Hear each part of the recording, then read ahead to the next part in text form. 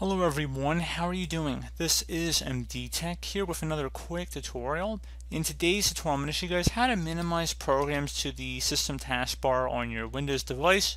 This is a pretty straightforward tutorial today, and I did want to make it. I know it sounds pretty basic to most of you guys, but there are people who would like to benefit from this information, so I thought I'd make a video about it. So let's just say you have random programs open, and this will apply for most applications on your computer.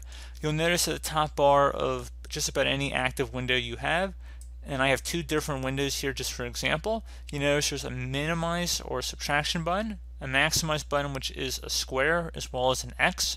The X closes out the window, the square makes it full screen, and the minus sign minimizes it down to the taskbar. So you can see by selecting the minus sign, we are minimizing programs down to our system taskbar. And if we went over and hovered over these down in our system taskbar now, just to open it back up, you could select the icon just to open it up, or you could hover over the preview, and that will actually open it up once again. So you have a couple different ways to open this up back up. You could also right click on the icon down there, and you could also close it from there too. And you also have the option to close it without even opening it up by just hovering over it and clicking the little X sign. But this tutorial was pretty much just how to minimize and maximize an active window on your screen.